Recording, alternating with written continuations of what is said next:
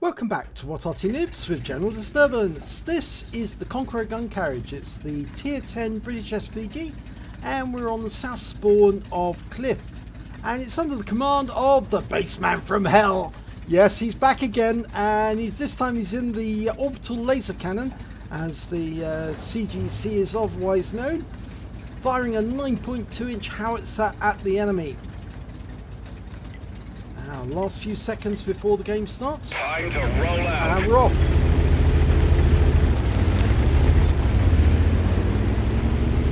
Now, in this replay, I do know that the Bassman had quite a good battle in terms of knowing where the enemy would be. He predicted where a lot of the tanks would be, and that's why he gets a lot of damage on the enemy.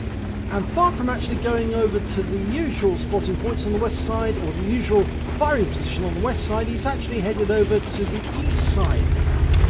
And he's setting up, getting ready to shoot. I think he's found his firing position just behind this tree.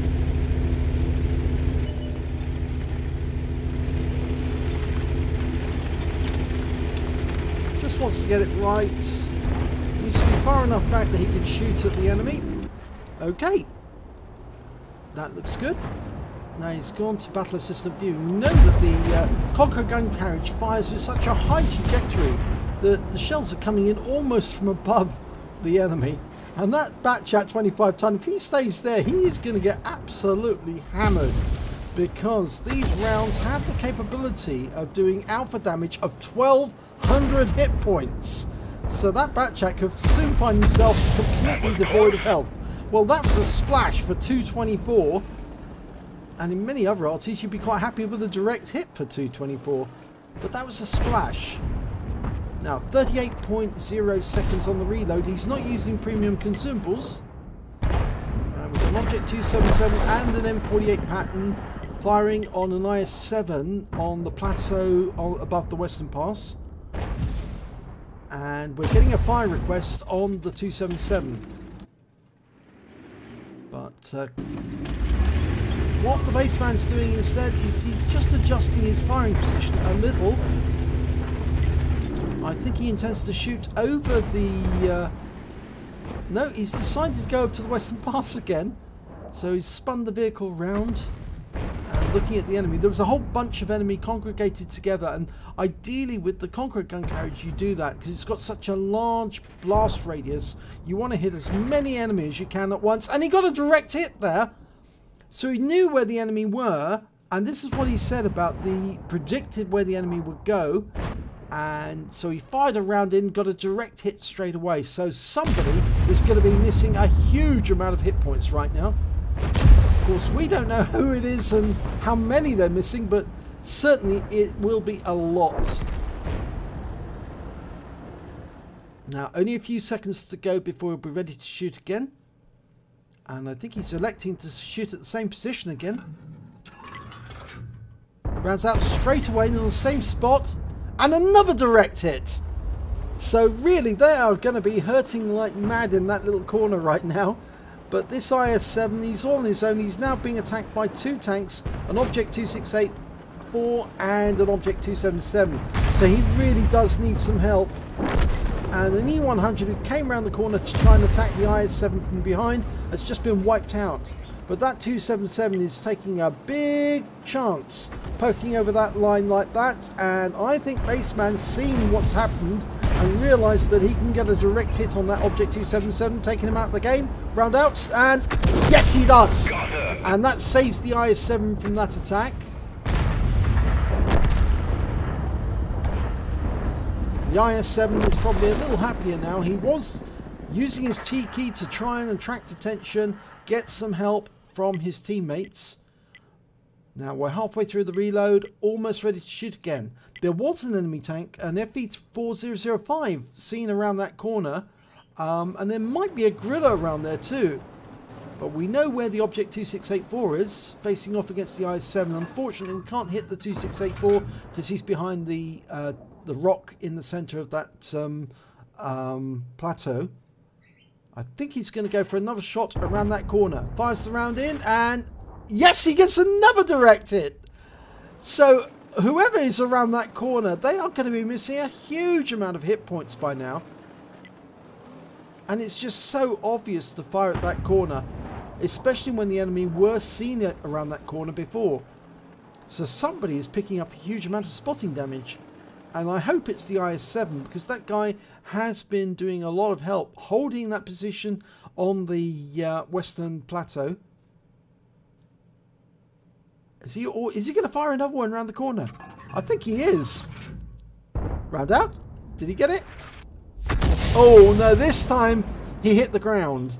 But that doesn't mean he didn't hit anyone round that corner. There's a good chance he did. And that 268's just blown his shot and he's reloading. The I-7's coming up for another look. We also know there's a Jaeger E100, a Jagdpanzer E100, somewhere in grid square B1. Now he may be one of the ones that moved up to D1.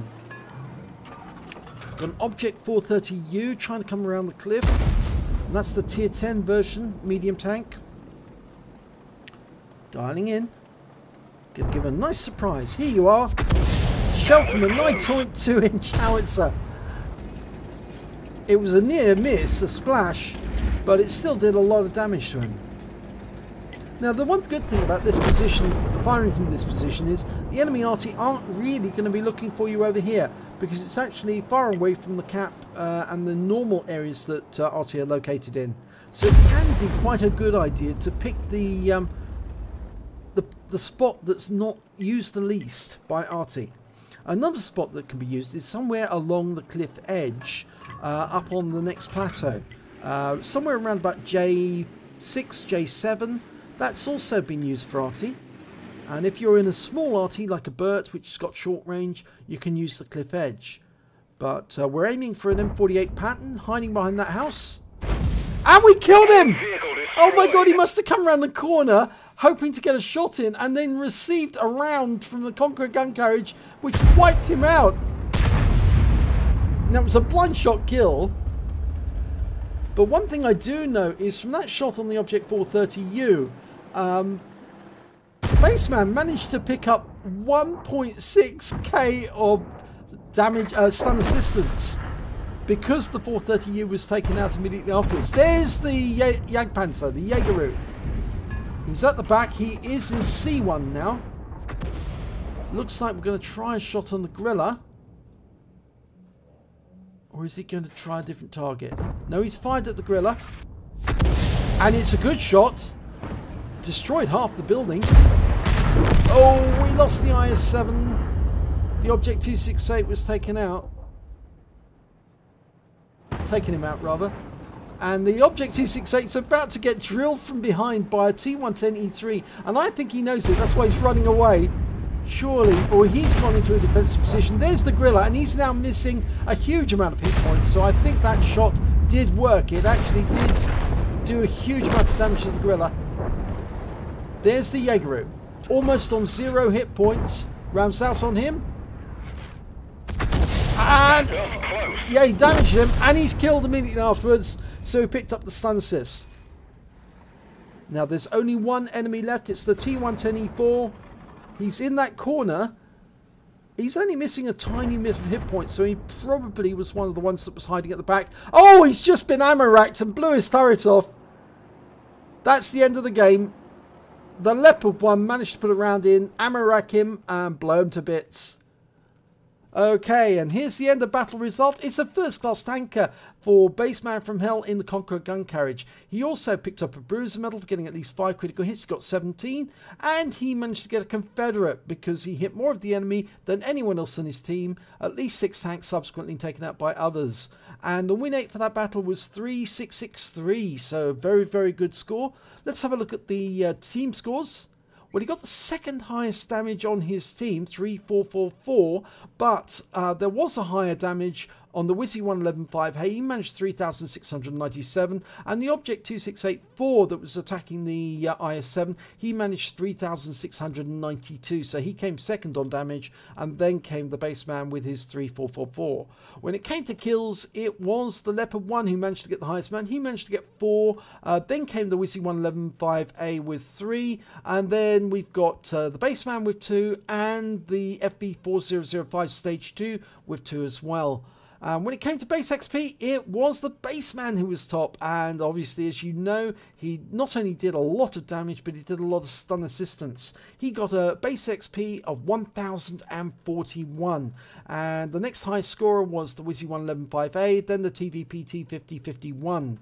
So if we look at detail report, we can see why. He fired 10 shots, got 4 direct hits, 4 penetrations. So yeah, those direct hits really did hit the enemy hard in that corner, and 5 splash. Damage of 3,444 hit points, all at more than 300 meters. He hit 8 of the enemy and killed 2 of them, and he did 1,741 hit points of stun assistance off 7 stuns, and that's where his base XP managed to get boosted up so high. On a premium count, he earned 67,269 credits, and he got a personal reserves bonus for 50%, earning 33,635, and that brought his total to 100,904 credits. And even though these rounds are really expensive, 2,450 credits a round, even after paying for the ammunition resupply, he still took away 76,404 credits for that one battle. He got 2 credits for the Confederate, and he also earned 12 bonds for the battle as a whole, so he took away 14 bonds. And he also managed to pick up 1,561 XP, and there was no multipliers, so I'm afraid that's all the experience points he took away. But he says when they're invisible, but you know where they are. Well, we did see them right at the start, but he just kept pumping rounds into that corner, and they just kept taking the shots. And as a result, they kept losing hit points in the process and building up Bassman's score. So he came out of that battle with a very nice reward, a huge amount of credits, which obviously will help him in other games. So if you enjoyed this replay, please give it a like and do subscribe to our channel, and hopefully it'll be your replay that I'll be featuring in the next video.